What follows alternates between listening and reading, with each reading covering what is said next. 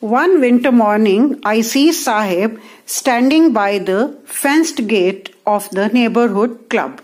So the narrator says, one winter morning, she saw Sahib standing by the fenced gate of the neighborhood club.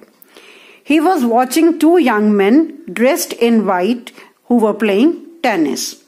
I like the game, he hums. Sahib, he hums. He says in a lighter tone, he says that he likes the game of tennis.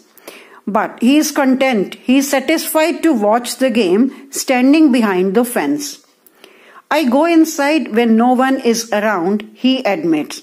He says when nobody is around the tennis court, he enters in. He just goes inside. The gatekeeper lets me use the swing. Sahib, he is fond of the game of tennis, but he is satisfied only watching the game from the outside. He says when nobody is around, the gatekeeper, he allows him to move inside and use the swing. Sahib too is wearing tennis shoes that look strange over his discolored shirt and shorts. So one day the narrator, she saw Sahib wearing tennis shoes. Shoes that looked strange over his discolored shirt and shorts. Someone gave them these shoes to me, he says in the manner of an explanation. Sahib says that these shoes were given to him by somebody. The fact that the shoes, are discarded, are rejected shoes of some rich boy who perhaps refused to wear them because of a hole in one of them does not bother him. Sahib does not feel bad that these are the rejected shoes of a boy who refused to wear them because of a hole. For one who has walked barefoot, even shoes with a hole is a dream come true. For a child, for a boy who has always been barefoot, even the shoes with a hole is a dream come true. But the game of tennis that he is watching so intently, so minutely, so keenly, it is out of his reach. This morning, Sahib is on his way to the milk booth. In his hand is a steel canister, is a steel container. I now work in a tea stall down the road, he says, pointing in the distance. So Sahib tells the narrator that he has now started working in a tea stall. He says that he is paid 800 rupees and all the meals. Does he like the job, I ask. The narrator asks Sahib if he likes the job. His face, I see, has lost the carefree look.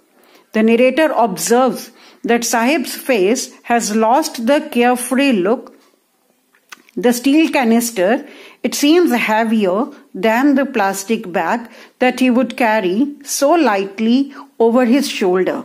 The narrator observes that with the steel canister, it appears more like a burden. This is narrator's observation. She observes that steel canister, it seems to be heavier than the plastic bag that he would carry so lightly over his shoulder. The bag was his, and the canister, it belongs to the man who owns the tea shop. Why, to the narrator, the canister seems heavier than the bag? Because the bag in which he would carry the rags, it was his. And the canister, it belongs to the man who owns the tea shop. So when Sahib was a rag picker, he was the master of his destiny. He would do the work whenever he wanted and as long as he wanted to do. But now he is working for somebody else. So the bag, it was his, and the canister, it belongs to the man who owns the tea shop. With this, now Sahib cannot work as per his own sweet will. He has to work as per the instructions given to him by the master, by the owner of the tea shop.